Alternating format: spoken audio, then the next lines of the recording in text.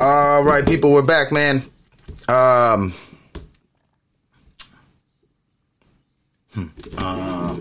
Anyways, it's Thursday, the 20th, January 20th. UFC 270 is in 3 more sleeps. The press conference is today. It's today. It's at 5 o'clock. I was gonna wait and watch the highlight, but it's at 5. I gotta go to work at 5 or around that time, so I can't. I'll watch it on my way to work. But yeah, which sucks. So I'm just gonna jump on and do this video now. But yesterday was media day. It was Wednesday. Bunch of media. Brandon Moreno was doing media. Juliana Pena is doing media as well. Ciryl Gane. All the big hitters. Even some of the undercards. I don't think I saw Kay Hansen or anything. Lots of talks of John Jones possibly being at the fights. I don't think he will be, though, because the last time, he was out. No, it wasn't. This is in Anaheim. It's the Honda Center, I believe, right? 270 is at the Honda Center? Yeah, it's at the Honda Center because I saw the sign. He probably won't be there because the last time he was out, which was Vegas, completely different, but he got in trouble, so I bet he stays. But he'll be tweeting, I'm sure. Anyways, Francis is doing media, Ciryl Gane's doing media, Fernand Lopez is doing media. I don't know if it's Fernand or Fernando, the coach, Ngannou's ex-coach, Ciryl Gane's present coach. But they've all been doing little shots at each other. I feel like they're trying to pretend like there's no real issues, but I think deep down both of them want to kill each other quietly, you know what I'm saying?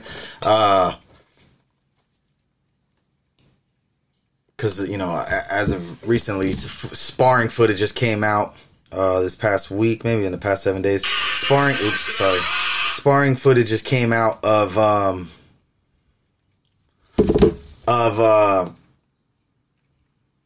Ciryl Gane and Francis, and it just doesn't look. It's old too, but it doesn't look too well. It doesn't look really great for either of them, and it's just a little clip of it. I'll play the footage. It's not the greatest of anything, but if you're gonna judge it, it looked like Francis might have been getting clapped up. But after that, then Francis comes out and says, in yesterday's media, he said, "Let's see if I can find it."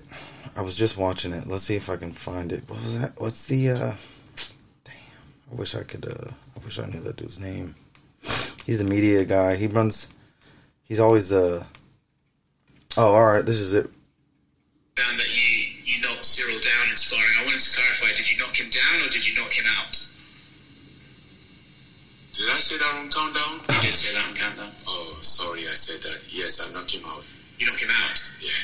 With what? High kick, left high kick. You said in the countdown there's a reason why that footage has not come out. Oh, there's a lot of reason why that footage didn't come out. So does that give you confidence going into this Saturday? Yeah, so he said that, and then I don't. You know what's weird to me is out of all the coach, I get it because he coached Francis and he's coaching Ciryl Gane right now, but they've been doing lots of. He's included in all the media days now. Everyone's talking to him. It's just funny to me, just because of drama. You know what I mean? And there's so many great. Maybe coaches refuse to. Maybe they refuse to do media or something like that, just because it's about the fighter, But it's weird that media wants to talk to him strictly about controversy, nothing else really. They just want to talk about if there's bad blood, if this happened in sparring, if this didn't happen in sparring, you know what I mean?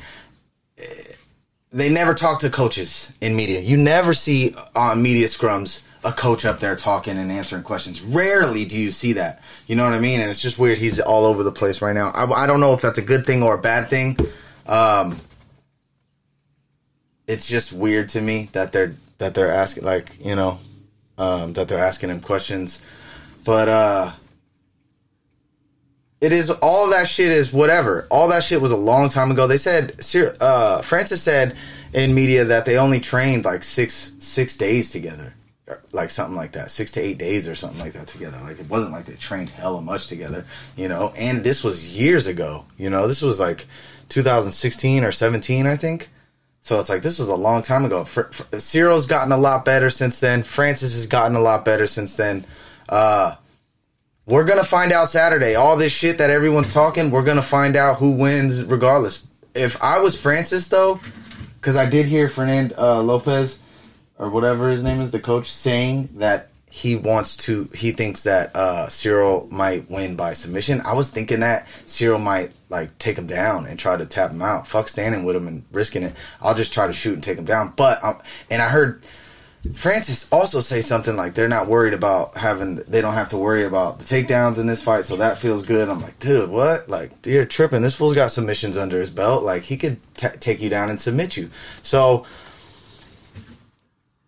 like I'm saying, I'm just talking shit. Who knows, bro? We're all going to find out Saturday. But as of now, at this very moment, I am leaning towards Ciryl Gane winning and submitting him. That's what I'm leaning towards. That's what I'm leaning towards. That's it. I'm leaning towards Ciryl Gane submitting him and taking him down, grinding him out, submitting him later in the rounds. But who knows? But that's what I'm feeling. That's how I'm feeling. I could be wrong. I want Francis to win. Don't get it twisted. I want Francis to win, but that's just my logical brain giving that opinion on the fight and what's going to happen. Who else fights at Tusa? Brandon Moreno, Deiveson Figueiredo. I hope Brandon Moreno does the same thing. I hope he comes out fire like that, pumping that jab. I hope he comes out just like that in the last fight. Deiveson switched camps. I think he's in Arizona with Henry Cejudo. So I think he's in Arizona with Henry Cejudo. Switched entire camp. So we're going to get a different Deiveson, obviously. I hope Brandon Moreno gets it done. I love Brandon Moreno as a champ. I think he's a good light. I think he's a good, public. I think he's just a good person to have represent as a champion, as a wholesome person, just a good, solid person, never switched up, not going to switch up. I think he's just a good person to represent, So I hope he wins. I don't know how. Maybe the same, in a similar fashion as the last fight. I don't know. Michel Pereira.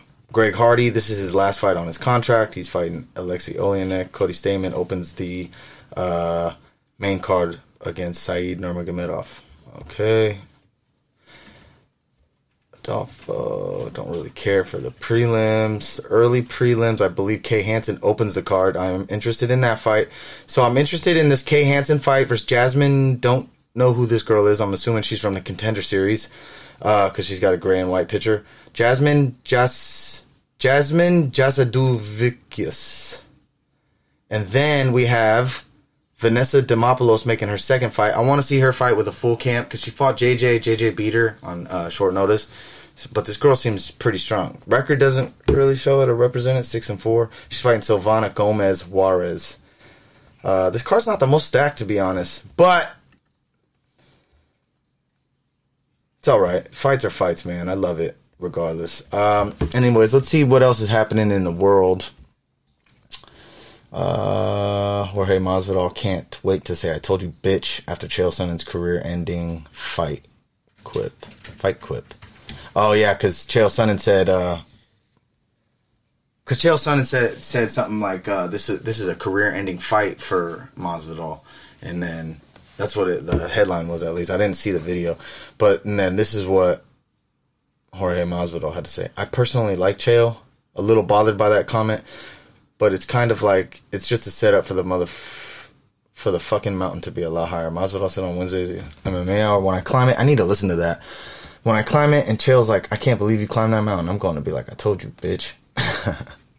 Interesting. Yeah, that's a tough fight, for real. That's a real tough fight. Dana White warns John Jones to stay away from 270. I saw that. That was just him saying, like, he shouldn't come because, the incidents that happened in Vegas and the last time he was at the card got in trouble. Francis Ngannou's coach describes what it's like to be hit with the champ's ungodly power. Nathan Diaz calls for UFC to quit slowing down the real fight game and book Dustin Poirier. Yeah, because I saw Dustin tweet out, I'll fight your fucking ass. I'll fight your ass. And I made a post about that. I'm going to fight your ass. You know the real money fight. So I saw that. It's interesting. Not much. Slow week, man. Slow week. I waited. Claudia Gadelha details new UFC job. Wants to bring Performance Institute to Brazil. What is she doing for the UFC? Because I know she retired.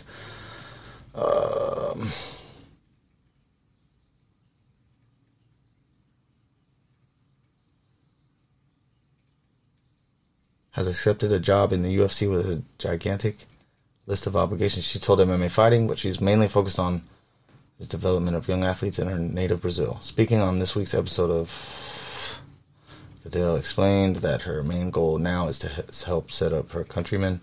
I'll work with several talents, but I want to work hard the same way I want to work hard. I worked as an athlete to help fighters in Brazil. So she's working for the UFC in the Brazil Pride circuit. Many people in the inner circle there in reality.